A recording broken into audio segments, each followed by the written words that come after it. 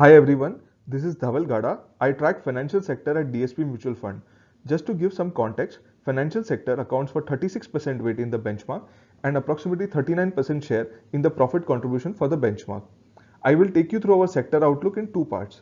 In the first part, we will cover the lending space sector outlook. Overall, we remain extremely constructive on outlook for banks and NBFC for 2022, driven by improving credit growth, normalization in stress asset provisioning, which will drive significant improvement in sector profitability.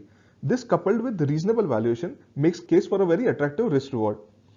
For instance, if you see the profit chart for our coverage bank, they saw 27% CAGR in profit between FY9 to FY14. Thereafter, impacted by corporate NPA cycle, profits grew by about 5% CAGR for the next 5 years. In the last 2 years, that is FY20 and 21, we saw 28% CAGR in profits despite COVID impact. For the next 3 years, which is FY22 to 24, we expect another 28% CAGR in profits. Thereby, for the same FY19 to 24 period, which is post the corporate NPA cycle, we'll be back to the pre-corporate NPA cycle earning profile, broadly similar level. So in our view, the focus will shift on credit growth. If we look at the long-term relationship of credit growth and non-performing asset, as stress starts moderating, credit growth starts accelerating. Please note that credit growth has been shown in reverse scale to highlight the directional relationship. If we look at last 2 years, we have seen that the relationship has broken, partly in FY20 because of growth slowdown and in FY21 because of COVID. Going forward, we expect this directional relationship to hold true, and therefore we expect credit growth to start accelerating as stress starts moderating. If you deep dive into credit growth, we saw high teens credit growth between FY9 to 14, and part of the reason was corporate credit during this period accounted for almost 6 to 10 percentage point in each of these years. Thereafter, impacted by the NPA cycle, contribution from corporate credit growth fell to almost flat in the next 5 years. What we've seen in the last 9 months is some initial signs of pickup in corporate credit growth, and therefore overall system credit growth has also moved to high single digit. We expect this trend to continue, and overall we expect low double digit credit growth in FY23 and mid teens credit growth in FY24, partly driven by normalization in corporate credit contribution. Finally, on valuations, if you see the long term valuation charts, we are below average for banks in aggregate and slightly above average for NBFCs. We think that given our earnings outlook, the risk reward remains fairly favorable at current price point. So moving on to our outlook on the life insurance space, we see a similar movie repeating like we saw in private sector banks, which is, if you see private sector life insurance company have been gaining market share for the last 20 odd years. And if you look at the growth numbers as well, they've grown at about 20% CAGR for the last 15 years in terms of new business premium, despite several regulatory changes in this period.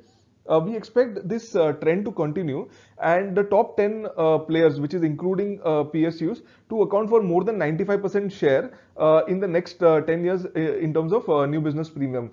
This reflects the some of the inherent features of life insurance business, which is around trust, distribution strength, and some legacy franchise, which will drive this sort of consolidation in market share. And on profitability, what we've done is we've indexed the value of new business, which is nothing but economic profit of the policies that you have written in that particular year. So we've indexed that to 100 in FY16, as we don't have listed period data before that. So that number from FY16 to 21 has grown at 27% CAGR for all the listed life insurers. And then, we expect this this trend to continue, and we expect about 26% CAGR between FY22 to 24. Please keep in mind that in FY20 and 21, we saw COVID-related impacts, which is on higher death-related assumptions take place, and also the level of renewal premium sort of went down in the initial part of the COVID period. So overall, despite all the COVID impact, we are seeing more than 25% growth in the economic profit of the business that the private insurers are underwriting. Also, one point that I would like to mention is, if you look at FY21 as a example, the share of top 4 private life insurers in terms of value of new business. So if you cumulate that value of new business for FY21, that is 40 to 80 percentage point higher than the PSU segment, despite their share in new business being 1/3 of the PSU segment. So that is the level of profitability that private insurers are enjoying, and we expect further improvement in margins on top of the high double-digit growth in new business that we saw in the previous chart. So overall, we remain very positive on the private life insurance space from a medium to long-term perspective. Finally, on valuation, if you look at the listed period data for private life insurers, they are currently trading below the average level. This is limited data, but broadly we think that given their return profile, the growth profile and the margin profile, we think that this is a very attractive risk reward, very similar to what we saw in the bank space as well. So overall, we remain fairly comfortable and constructive in the space. Finally, I would like to highlight that if you have any comment, suggestion or question, please drop them in the comment section, and don't forget to subscribe to our channel. Mutual fund investments are subject to market risks.